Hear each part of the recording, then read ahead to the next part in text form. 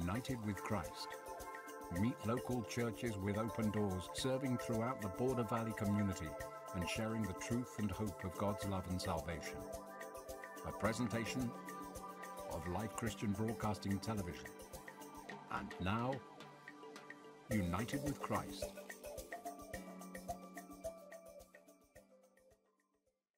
Hallelujah. Welcome to United with Christ. I'm Pastor Tim Thompson. I pastor, been called to pastor Mountain View Baptist Church in Northeast El Paso. And it's such a privilege to be here today. I had something completely different that I was going to speak about.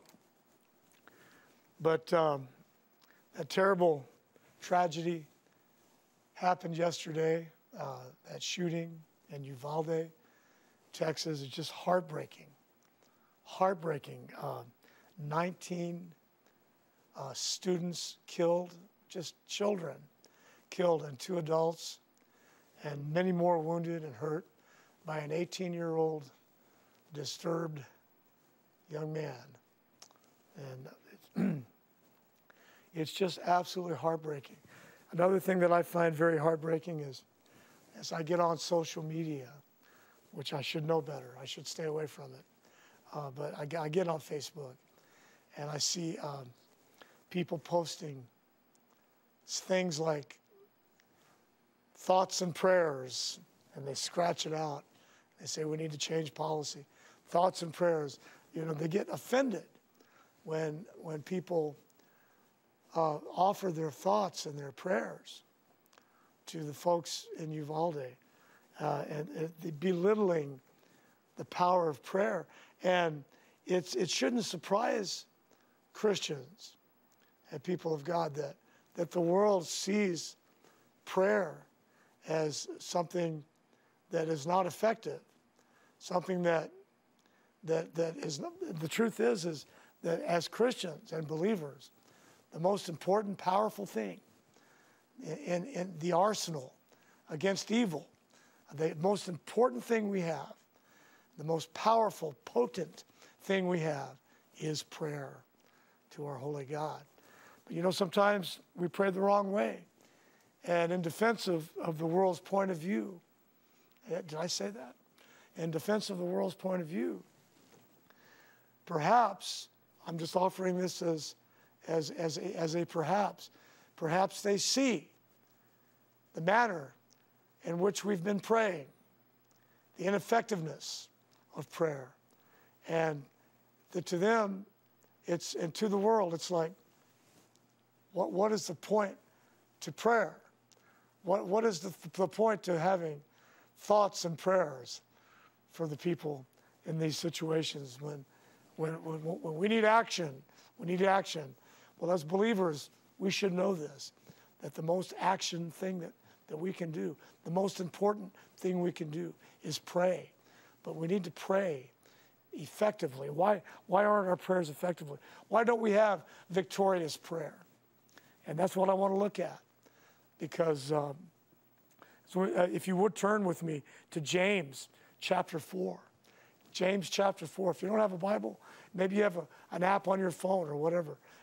Do that, would you, right now while I'm speaking? James chapter 4. It's an important few verses that I'd like to share with you. So much in the Bible about prayer in God's Word. But God laid this on my heart today. It says, it says, from whence come wars and fightings among you? It's a question. From whence come wars and fightings among you? Come they not hence even of your lusts that war in your members? Ye lust and have not. Ye kill and desire to have and cannot obtain. Ye fight and war, yet ye have not because ye ask not. I want you to circle that. So if it's not already circled or highlighted, I want you to remember that ye have not because ye ask not. Just underscore that phrase. You have not because you ask not. I want us to think today on this subject, victorious prayer. Victorious prayer. If there's anything that I need to do, that you need to do, that we need to do, everybody needs to do this, is to learn how to pray. Amen. Learn how to pray. The man who can pray can do anything. The woman who can pray can do anything. This is an important thing. Adrian Rogers said this, is to learn how to pray. The man who can pray can do anything that God can do. Anything that God can do anything. And our desperate, and we have desperate need today, in these days, to link our lives with this omnipotent God. Amen? Amen. God who has called upon us and told us to pray. And Jesus said, ask, and ye shall receive, in John 16:24. And James says, you have not because you ask not, in this passage that we just read. So you don't have a failure in your life, but what is a prayer failure? Amen? You don't have a sin in your life, but what could have been prevented by prayer? Amen? You don't have a genuine need in your life that would not be extinguished, that cannot be met through the fervent prayer of a believer. And I believe that today. I believe that today. Oh, I hope you believe that today, that we need to learn how to pray. And there's no better place to start than right here in the book of James, as we're going to be thinking on this subject of victory through prayer. Victory through prayer. And we're going to study under these headings.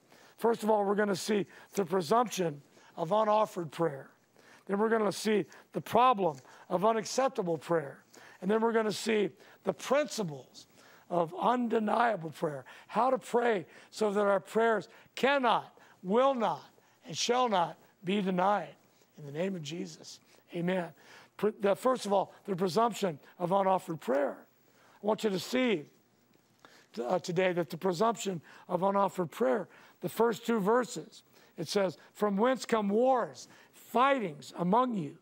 Come they not hence, even of your lusts and the war of your members?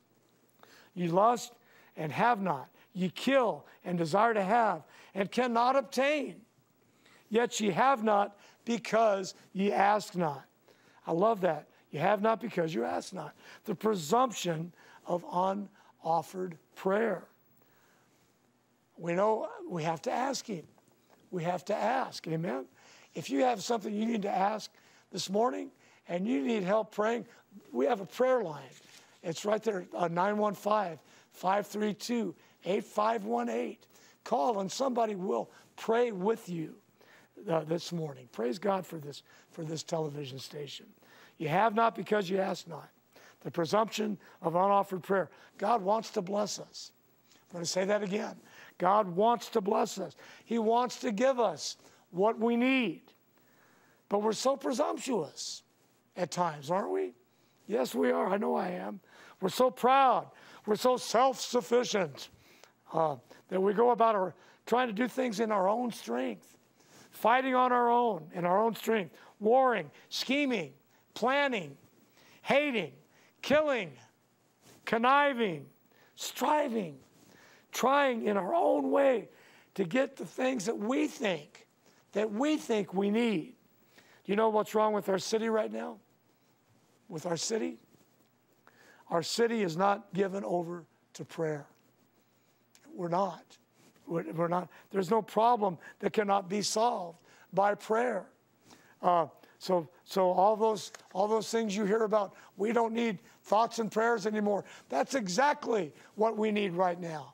We need prayer, but we need the prayer of the righteous. We need prayer of people who are true believers in God and who know that there's nothing that if we ask in Him according to His will, that He won't answer, that He won't give. There's no problems too big to solve. There's no problems too small to solve for God. I want to tell you, ladies and gentlemen, that when we begin to pray, when we seek the face of God, we'll know peace. We will know peace domestically, in our hearts, as we seek the face of Almighty God. God wants to bless us. Hallelujah. God wants to bless us. And He can bless you. He will bless us through prayer. More ships, some cry. More guns. More fighters in the air. But the wise king, the wise leader, the wise man, the wise woman calls for prayer. For prayer. Pray, ask and you shall receive, the Lord Jesus said. Jesus said that. You see, it's not until it's prayer. It's prayer that links our lives with the omnipotent power of God. Oh, what a strong thing! What a strong thing to have in our arsenal. A little boy one day in his play was trying to move this huge stone, and he was trying with all of his might to move this big rock, and his little muscles were just bulging, and there was perspiration just dripping down his face. He was biting his tongue, just trying to move this big old rock. And his father was watching. And his father said to him, "Son, are you using all of your strength?" That was his question. Are you using all of your strength? And the little boy said, "Yes. Yes, Daddy, I am. I'm using all my strength." And his dad said, "No, you're not. You haven't asked me to help you." See, folks, sometimes we think we're just using all of our strength, praying in all of our strength, using everything we have, and we're not asking our Father for help. We need His strength to move whatever it is that we need. Sometimes we're burdened down, problems, we strive, we cry, we fight, and we go to war, we wrangle, and we're saying, "I'm doing everything I know how to do." But have you asked God for help? Have you asked our Heavenly Father for help? Have you linked your life with Him? Could it be that God wants to bless you? And the reason that God's not blessing you could be so simple, just so simple. You have not because you ask not. When I was down in Florida going to Bible school, I was working for my uncle as his youth pastor at his church. And we had a couple of orange trees on the property. And these orange trees were just kind of growing wild, because if you've ever been to Florida, Central Florida, you know orange trees just grow everywhere. Well, no one really tended these oranges, and these oranges were sour.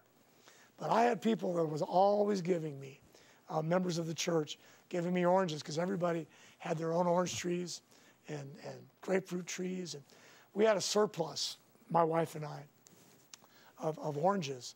So many that just, truthfully, they just went bad a lot of the times, because how many oranges can two people eat? There was this little kid outside. I was eating a sandwich during my lunch break at church, and I noticed this kid. My uncle was with me, and we were looking at this kid acting like, well, he was going to steal an orange off one of these trees in the churchyard. And we were watching him, and sure enough, he went and got him one, and he ran away. And my uncle said, he said, "I'd just do anything in the world to see that kid's face when he bites into that orange, because those oranges are sour. They're not sweet.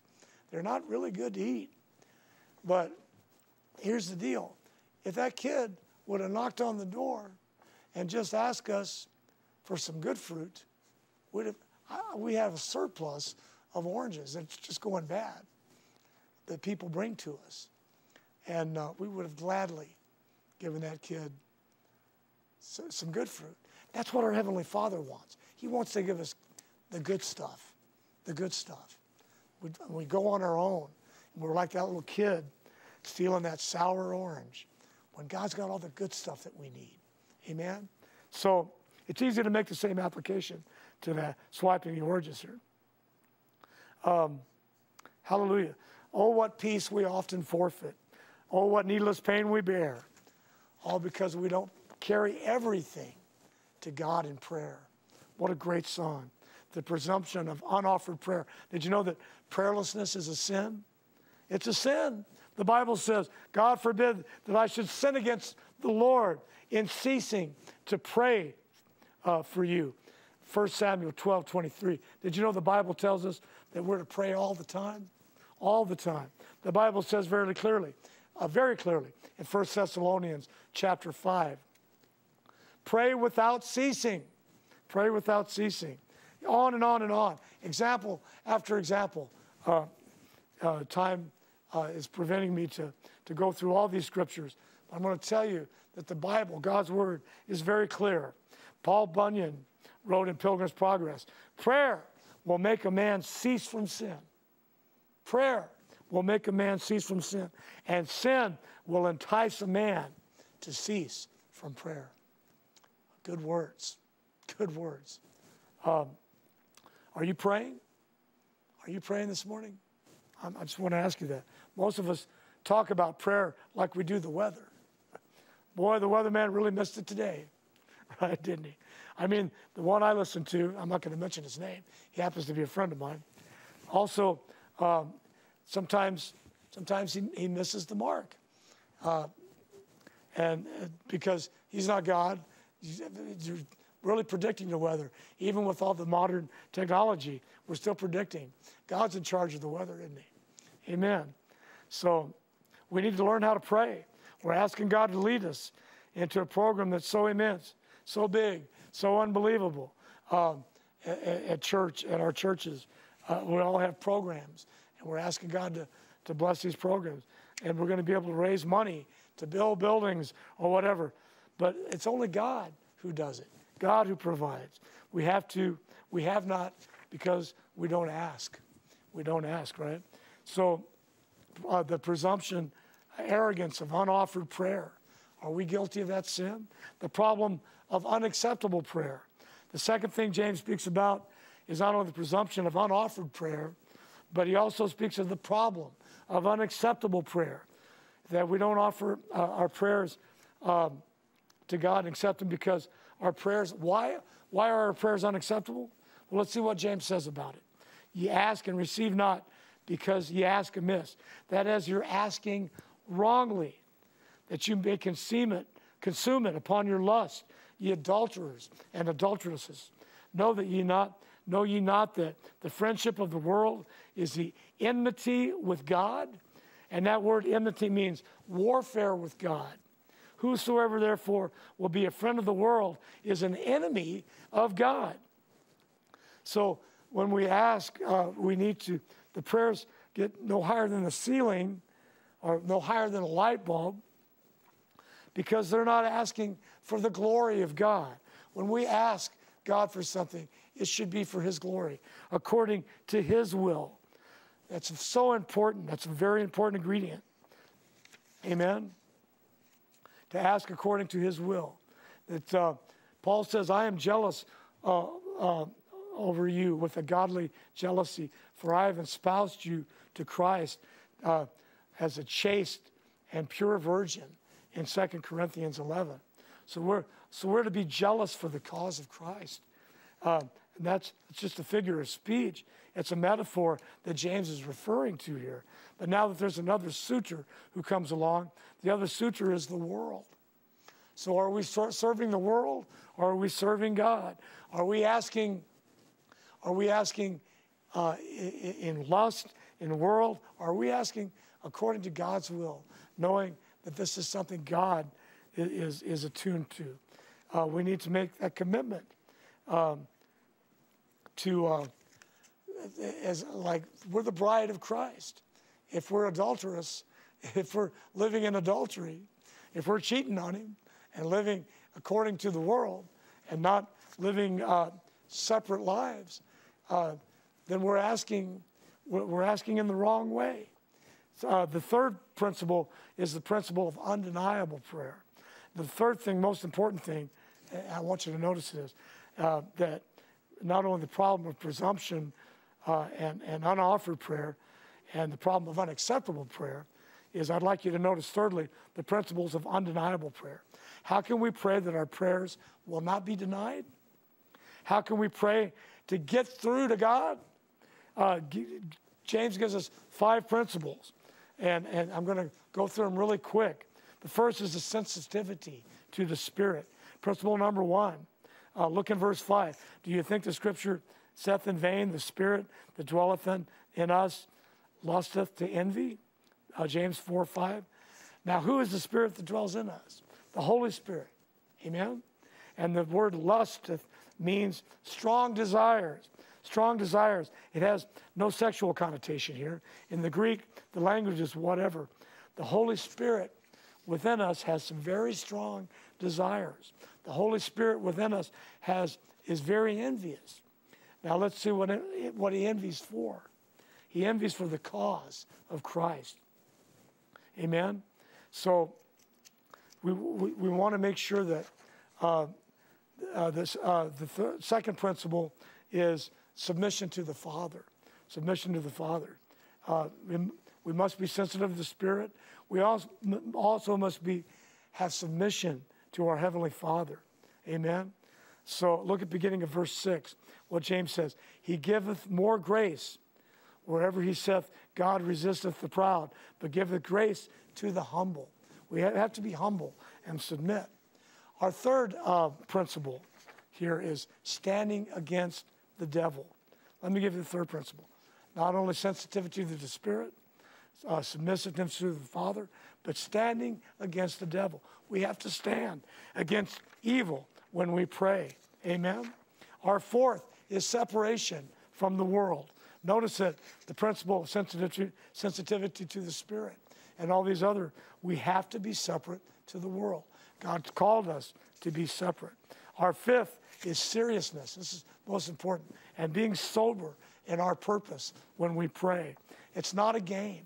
It's not a now I lay me down to sleep.